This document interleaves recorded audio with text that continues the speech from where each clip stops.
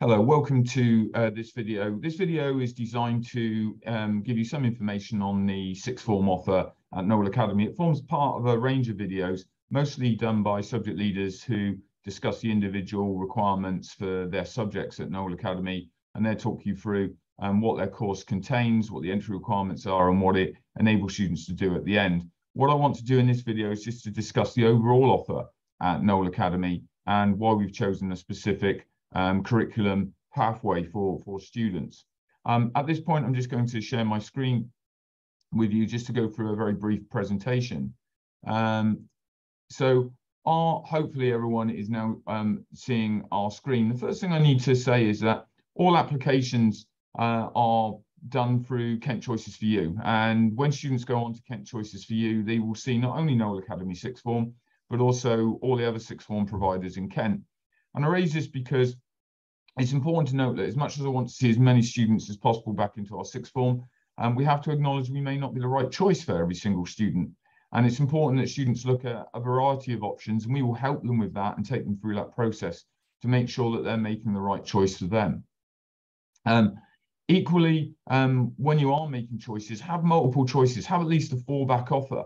We can't guarantee what your grades will be come the autumn, after you've completed your GCSE exams. And for some students, they may not make the entry requirements and need something to fall back on. For some students, they may do way better than they were expecting to, and having an ambitious application into a school to look at certain courses may be appropriate as well. But don't just look at one place and go, yeah, that's what I'm going to do, because ultimately it's much easier to find places at this time of the academic year than after the GCSE results come out. As I mentioned before, all of the information regarding our courses is on the website. So if you missed our information event, then just go onto the website and look through all of the information that's there. There are two types of courses that we offer at Knole Academy: level 2 courses, which are at the same standard as GCSE, and level 3 courses. The level 2 courses that we offer are hair and beauty and catering, and they are designed for people who want to go into those specific industries. And they are a full-time commitment. So if you do hair and beauty, that's the only thing you study. If you do catering, that's the only thing you study. And it is really designed for people who've got an express interest in those areas. And then we do level 3 courses, and we do level 3 courses are the next step up from GCSEs. Most people are familiar with A-levels. That is a level 3 course. And it's the bridge between GCSEs and undergraduate study at university, or they're just another high level qualification before going into technical apprenticeships or employment. Now, I've mentioned A-level, but we don't offer those. We offer the IBCP, the IBDP, and some vocational subjects. The IBCP is the International Baccalaureate Careers Programme. The IBDP is the International Baccalaureate Diploma Programme. And vocational subjects, although they sound as though they're work-related, they are loosely, but they're still very academic. So those are subjects like criminology, applied law, and health and social care.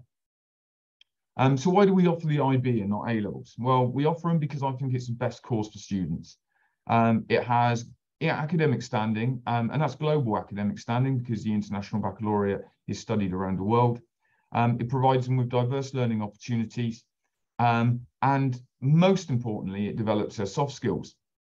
We were finding that when we did A-levels, although we were very successful at delivering A-levels and students did fantastically well, when it comes to write CVs for universities or personal statements or make applications for jobs, and they got to the bit about personal characteristics, they were able to list what they studied and how well they had done, and then the page appeared to be fairly blank. They didn't have an awful lot of achievements outside of those academic studies to fill in. The IB contains a core program which gives you those soft skills, or certainly enhances those soft skills. So not only does it allow people to fill up those personal statements and CVs with really outstanding achievements, but it also gives students the confidence and the experience of dealing with fairly alien environments and being able to be successful in those. And certainly since we've started that, we've seen a real increase in the independence and the aptitude of our students to be able to present themselves in a very positive light. Now, as I've stated, we offer both the IBCP and the IBDP in the sixth form. They are taught together, but they are very different. And I'm going to go through the differences between them at this moment in time. So the IBCP is made up of two types of course. One is vocational studies. And if you do the IBCP, you need to do at least one vocational qualification. And we've always offered these at Knole Academy, and they're subjects like criminology, finance, health and social care, sports studies, and they're all level 3 qualifications. They all have university recognition, and they are vocational studies. So you need to do one of those in the IBCP, and you need to do at least 2 IB courses. Now, IB courses are very similar to A-level. So instead of A-level chemistry, it would be IB chemistry, and they're entirely academic. So we have chemistry, biology, physics, maths, English, history, geography, and these are IB courses. Now, students have a complete free choice of those within our blocking structure. So you can do physics, chemistry, and then, for example, criminology, or you can do English, maths. So there's no limitation to the range of subjects that they do, except for the blocking structure, which we'll come to at the end.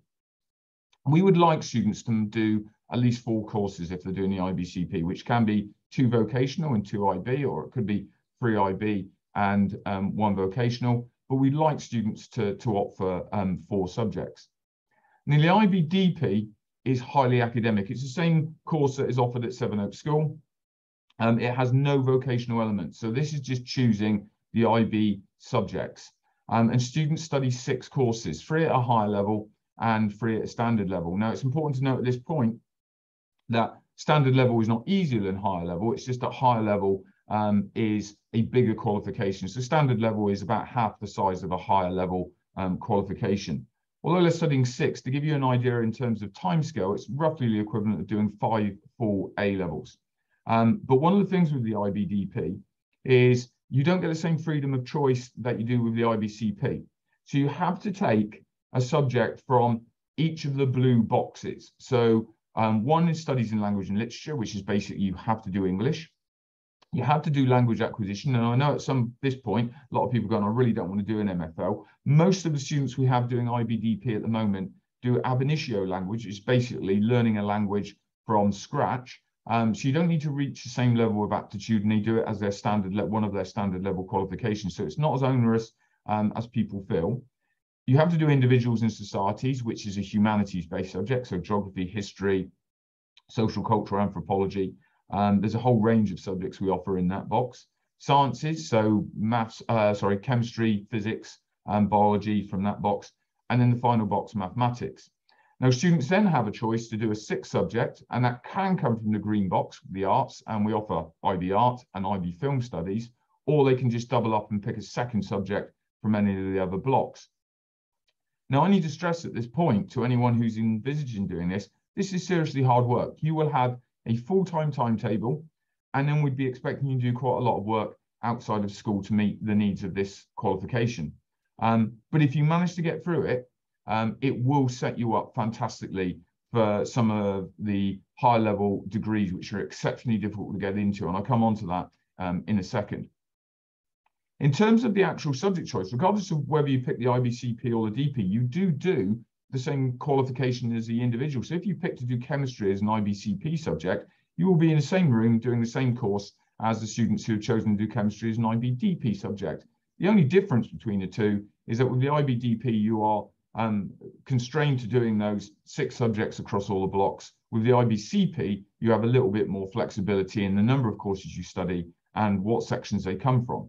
And to give you an example of a school that does both and has done both for a number of years, Danecourt Grammar School have roughly equal number of students doing the IBCP and the DP. And it doesn't follow that the more intelligent students, the ones with better academic performance, do the DP.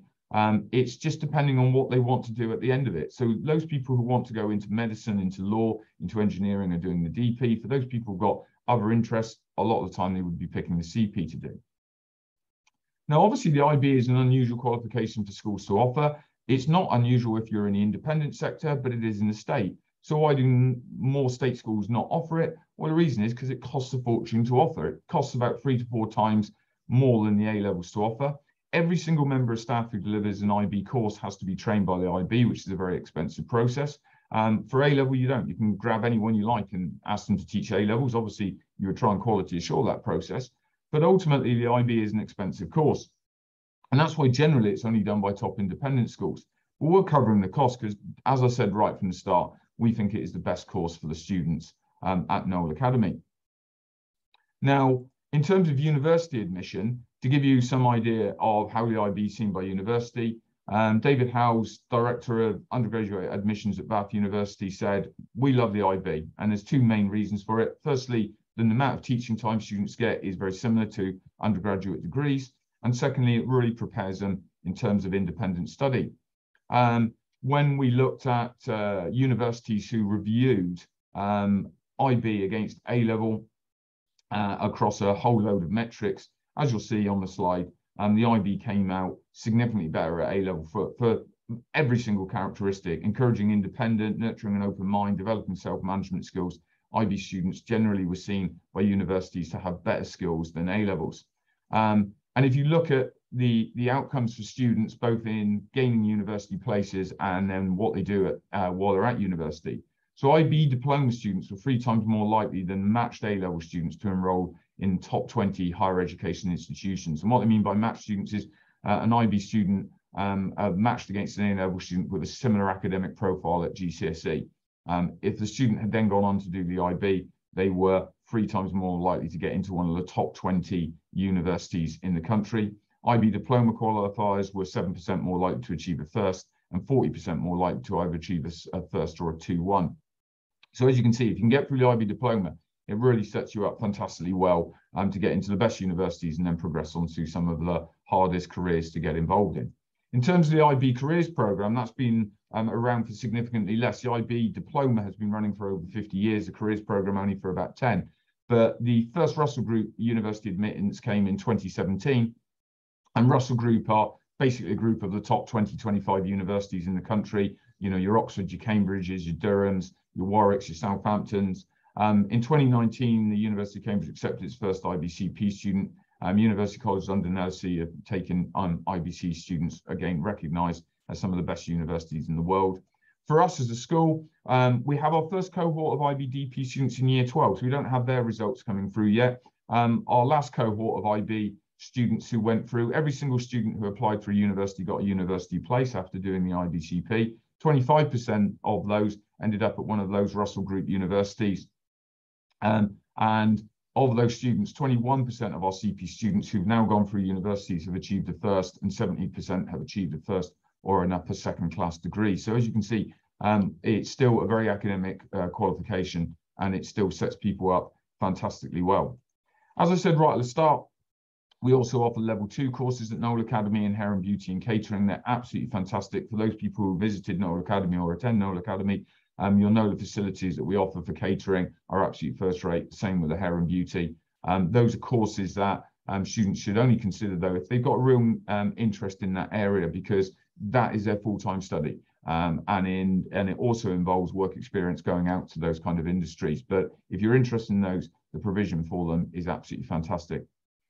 One other thing I need to mention, as well as those academic studies, we expect you to do a few other things in the sixth form. Both the IBCP and the IBDP has a core learning element, service learning, personal and professional skills, language development, reflective project for CP, creativity, activity, service, theory of knowledge, and extended essay in the DP. And these are the things that develop those soft skills that I talked about right at the very start and make your CVs massively more interesting for anyone who's reading them, both in employment and at university. So there are core components of offering the IBCP or the IBDP. We also have a tutor program, which has a relevance curriculum and core reality. And then finally, we do an enrichment program after hours, where we look at things like, giving students cooking lessons, beauty therapy, yoga. We've got students who go into gym membership. There's a whole range of activities we expect students to take part in. Our year 12s and 13s absolutely love that provision. It really is something that they enjoy and hopefully develops their emotional well-being. The last thing I just want to touch on is our proposed option blocks for 2023-25. The subjects in yellow are those vocational qualifications. The subjects in green are our IB courses that we offer, and the 2 in blue at the bottom are those level 2 courses. If you want to do the IBCP, you need to pick at least 1 yellow and at least 2 greens. And if you look in block A, block B, block C, block D, you can only pick 1 subject from each block because they're timetabled at the same time. So you can't, for example, in block A, choose to do health and social care and film studies because they would just be clashing. If you want to do all yellow subjects or all green subjects, you can do that as well. So as much as we would encourage people to do the IBCP core, which is at least 1 yellow and 2 greens, if someone wanted to do criminology, sports science, and finance and fashion or vocational subjects, we would allow them to do that. And equally, if you wanted to just do physics, business, biology, and maths as the green subjects, we would allow you to do that. You wouldn't get the IBCP qualification at the end, but you would get individual accreditation for every single one of those qualifications, and they carry UCAS points and the same kind of status as doing an individual A-level does. If you're interested in doing the IB diploma program, because it's such a complicated selection of courses, both at higher level and standard level, when you go onto Kent Choices for You and go into Block E, where it says IBCP Core, there's an option to select IBDP. You just click IBDP, and at that point, we would then give you a phone call and work out your individual options. So we wouldn't expect you to make all the option choices on this grid. That basically is our sixth form offer. Have a look at all of the subject videos to give you some understanding of what subjects are available. And I just want to go back to the very first point. I would like to see the overwhelming majority of students back at Knole Academy in the sixth form. However, we also recognise that that may not be the right choice for them. So please explore all the other options on Kent Choices for You. Have a conversation with us about what you feel you want to achieve and whether we're the best fit. We will answer those questions honestly. And I wish you the very best in this process. Thank you for taking the time to listen to this video.